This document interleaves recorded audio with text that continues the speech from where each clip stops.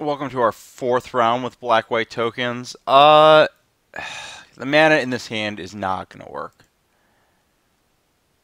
I'm willing to keep this, though. It can interact and has a curve. I don't... There's not a lot to say about it besides that. Okay, well, that card probably dying sometime soon. I'm willing to wait, though.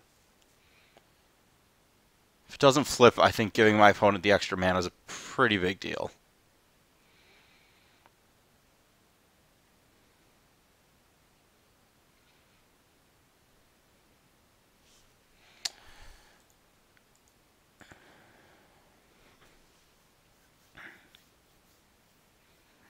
Yeah, let's just do that now rather than leaving it in play in the face of Champ. Okay, well, that's a problem. I think this is better than a 5, but this happens sometimes with these hands.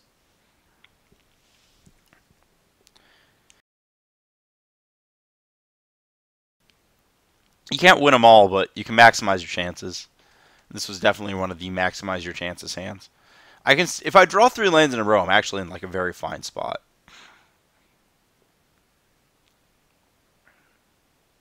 Yeah, especially versus straight blue-red. Though, Auriac's not the best here.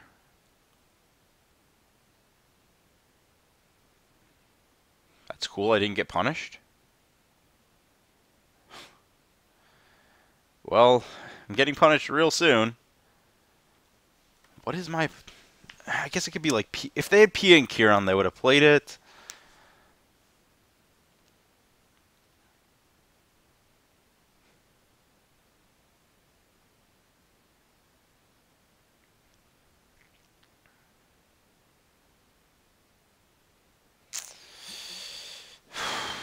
Bitter Blossom's probably not the greatest at this point. I'm pretty sure my opponent can just straight up outmaneuver this card by now. I'd rather play for drawing more lands in a row than that.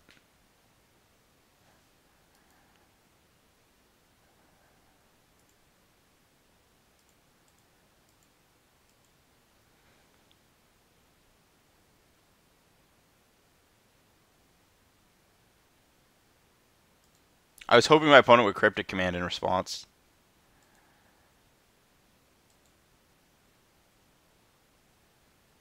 Just my opponent bounces my Flagstone in response, they just LD me. Which I think that would have been just awesome to have to play against at this spot. Like, that's actually, if my opponent has a Cryptic Command, that's 100% the right play, too. Jeez, I didn't even think about that. Fine. I wanted that in my hand. What?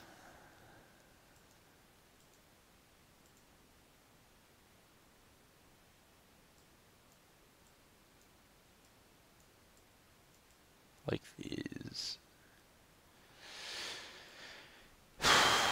Not the hugest Slaughter Pact fan here. I like my mana. Probably trim on that effect. Even though I guess it does take that. I'm not a huge fan of that. These are actually probably the worst.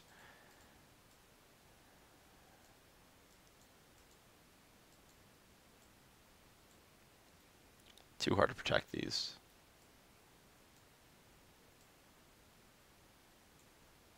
Timely's probably not the worst card in the world.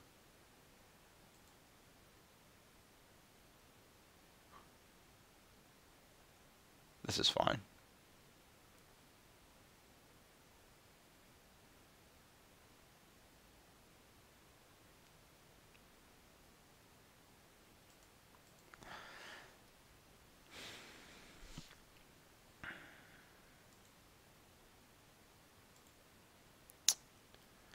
So use this to find a white-black.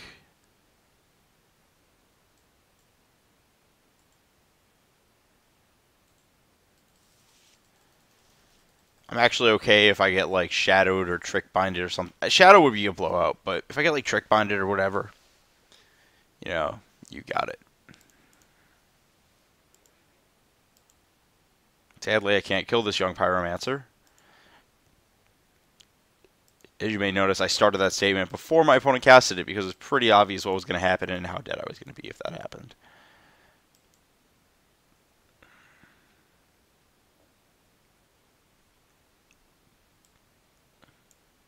Pretty sure I'm just supposed to fetch.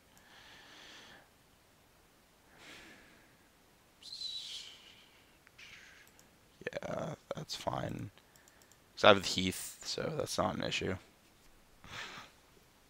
I'd rather this in play if my opponent just follows up with Blood Moon. Ah, that's a very big issue.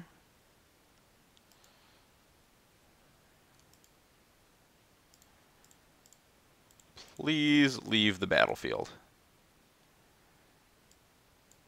Please? I said please, I asked nicely. Oh boy. This is going to get very bad very fast.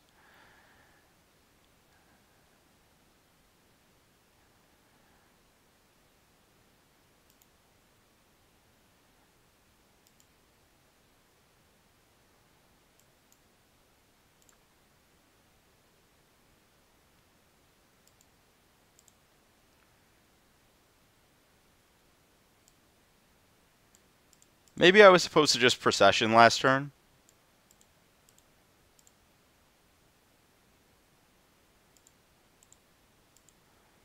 But somehow I feel like the threat of just having 2 pyros in play is just completely lethal. Oh my gosh, that resolved! I'm in the game!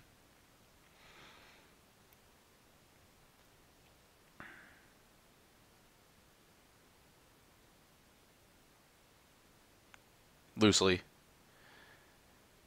For very broad definitions of in the game. Hope this is good enough.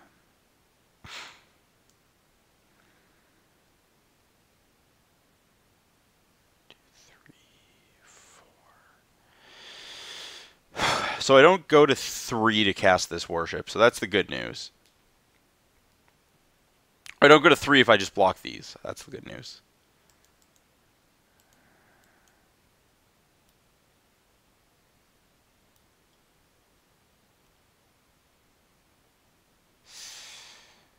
I don't like that. Opponent has 2 cards. They snap bolts. 2, 3. 1, 2, 3, 4, 5. I think I have to accept defeat to another lightning bolt. It's going to kill me anyways. It's either going to kill my creature for worship or it's going to kill me.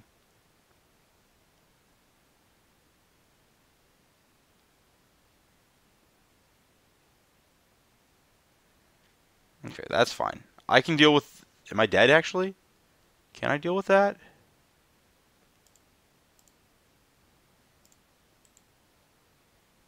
One, 2, 3, 4, 5, 6, 7, 8.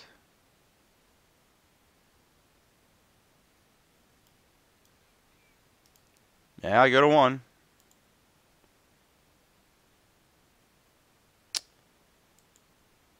I would like to enter the fun and interactive magic phase.